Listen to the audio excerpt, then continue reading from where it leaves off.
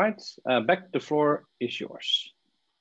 Thank you so much. And thank you everyone for joining the session today. It's been a fantastic week, and yeah, I'm really grateful to everyone that's been involved in OE Global this year.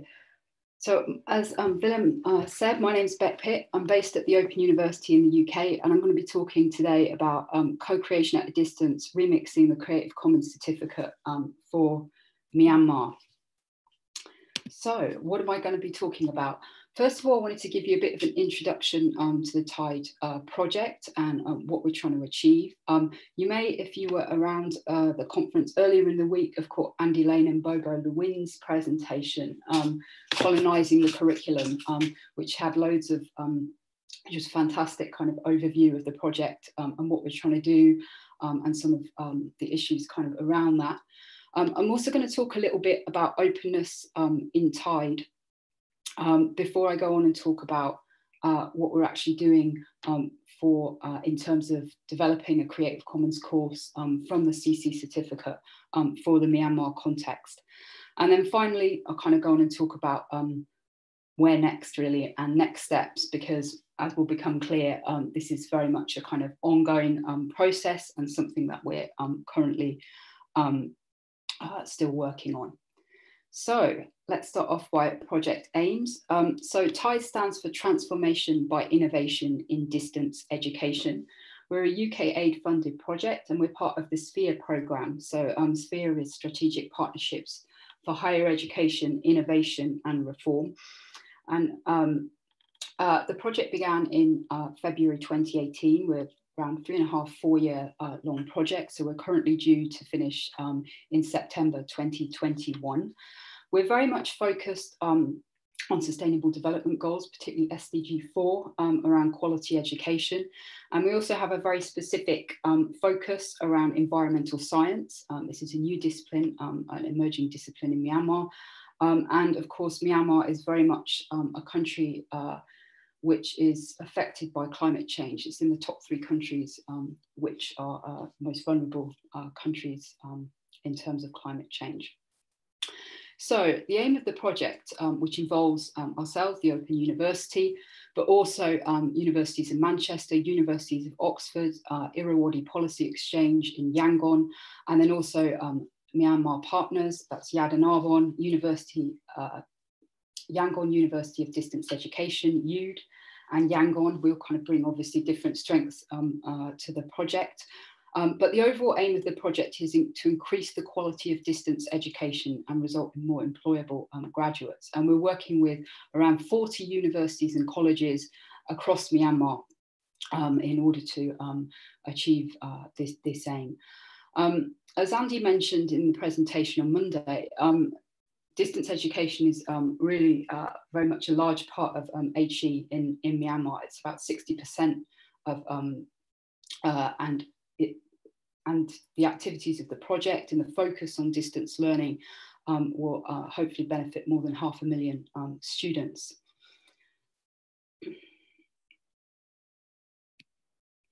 Just very briefly, I wanted to give you the overview of the project, just to show you where this work really fits in with what we're trying to do overall.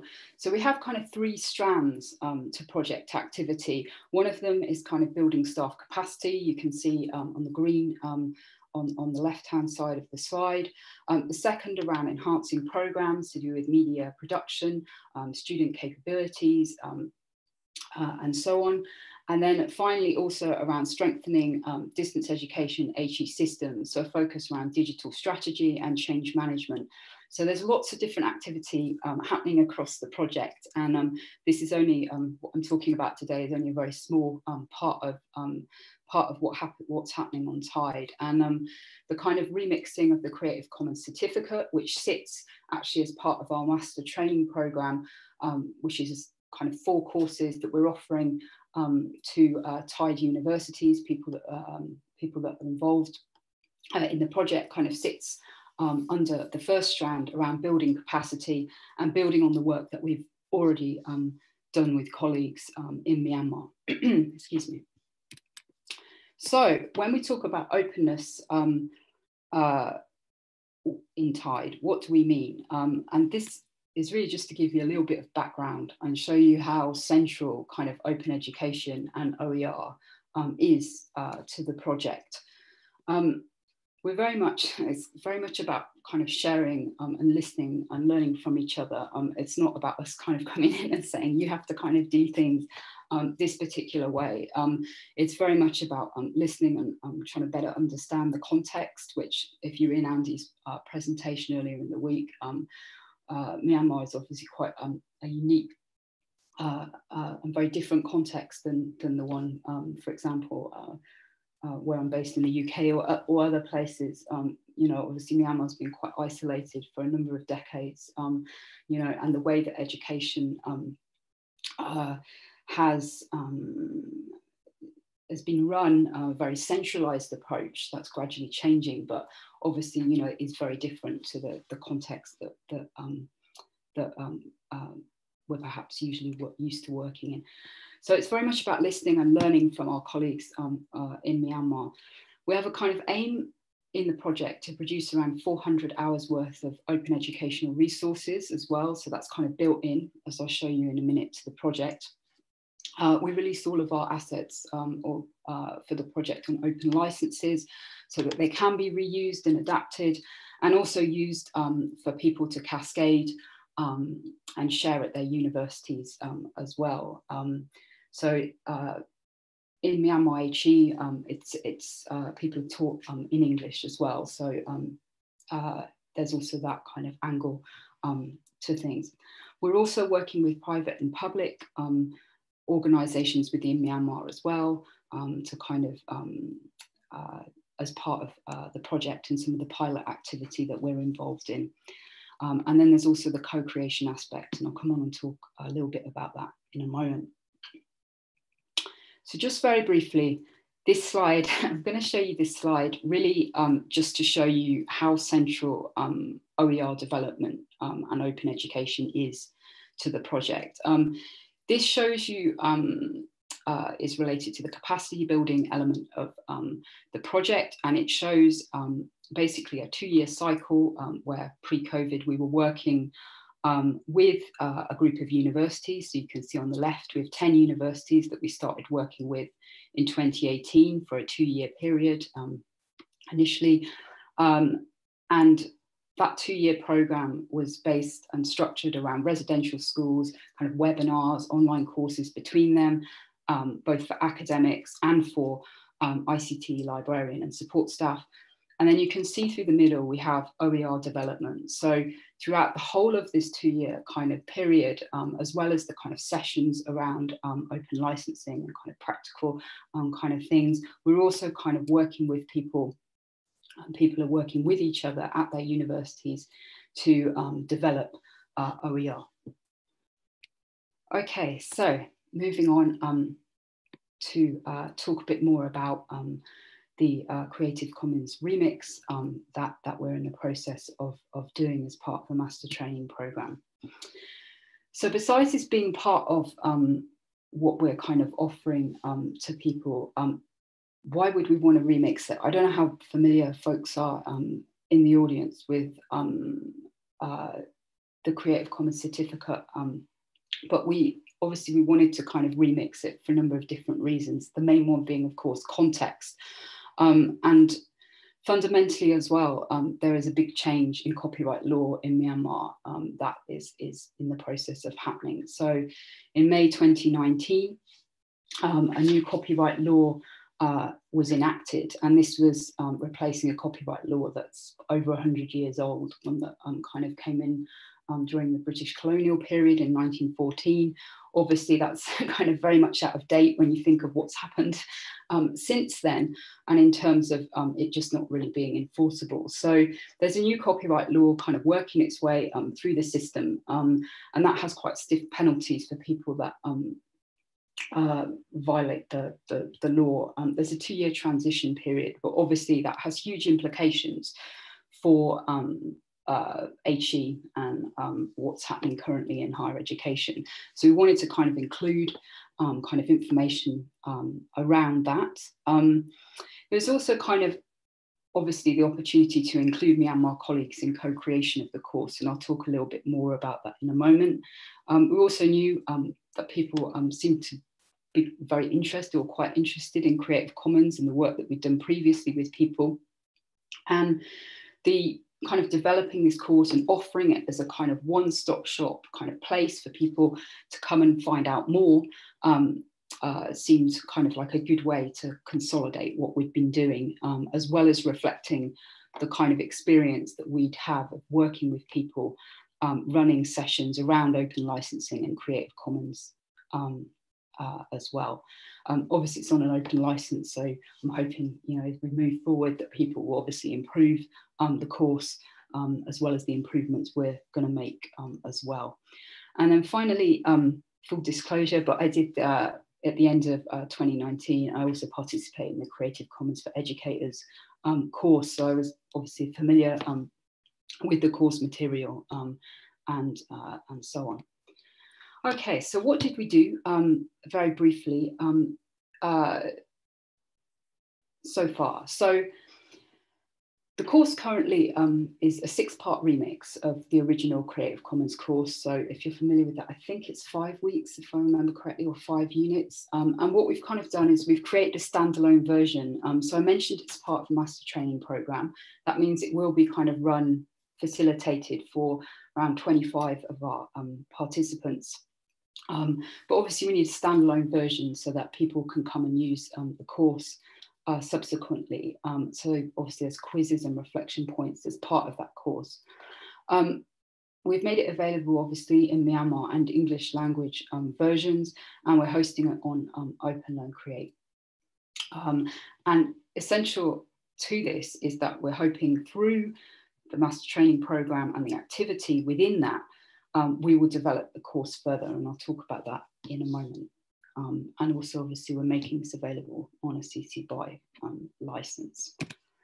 Just very briefly to show you the course structure. As I mentioned, there's 6 kind of units or sections to the course. Very much we've kind of started with copyright, and this is just really partly for onboarding kind of reasons. If you're familiar with the CC certificate, you know, you kind of join the program having at least some knowledge or understanding around CC. This may not be true for people in the future, so for this course. So we've kind of started the onboarding around copyright instead, and then kind of go on to introduce Creative Commons within that context.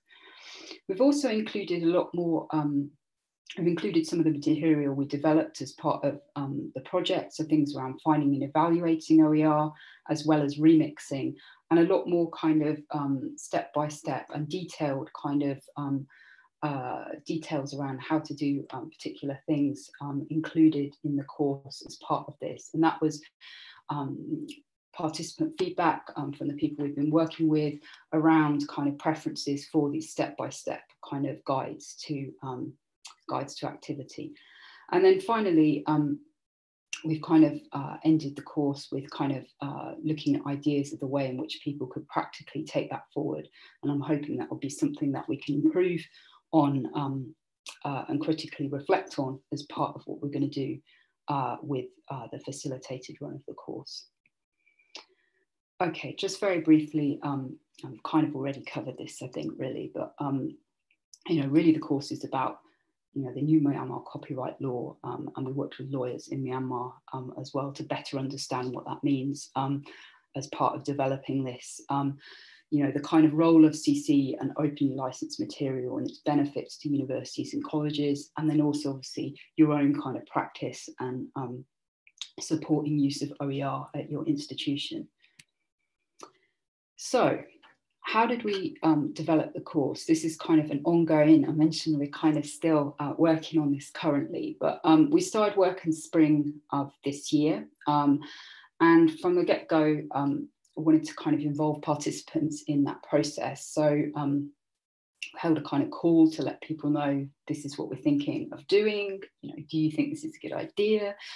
Get some feedback around that. kind of put the original material for the CC Cert for librarians open for review. Obviously that was in English language, so we didn't get really much feedback from that. And really ideally, we probably would have translated that all into Myanmar language, which would have enabled more critique.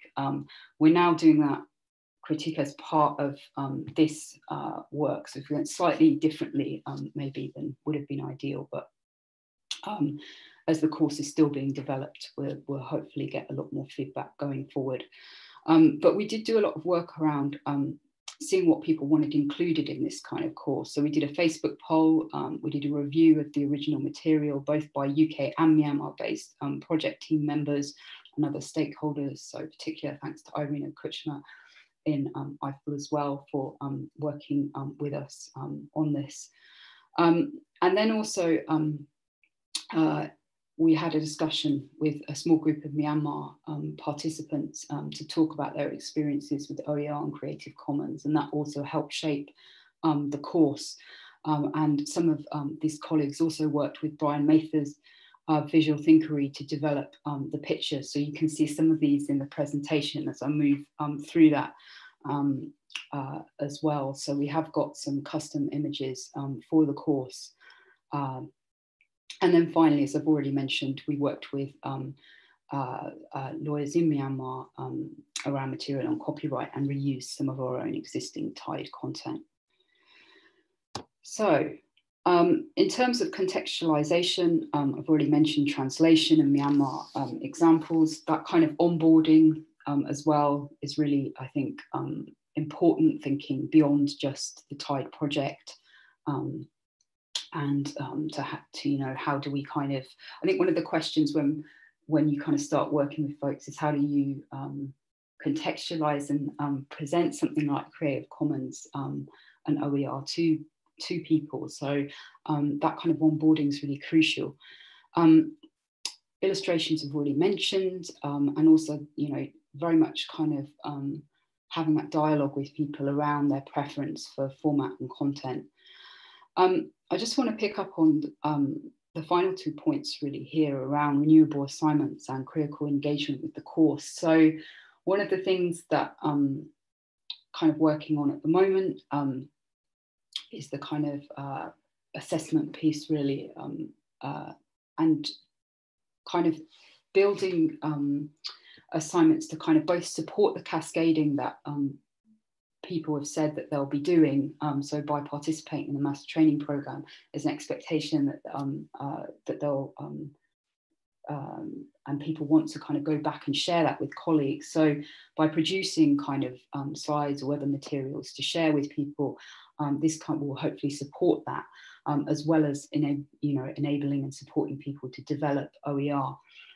I'm also hoping that from this will people will want to kind of share some of those things, and that they will become part of a future iteration of the course. So particularly around developing case studies about people's own practice as well. And I'm hoping that we'll be able to include some of those with people. Obviously, people are happy to as part of what we're doing. And then finally, really fundamentally, this critical engagement with the course to improve it. This is really important. There's a lot more work to do, and I'm hoping that we can continue to work with Myanmar colleagues to make the course even better than it is currently.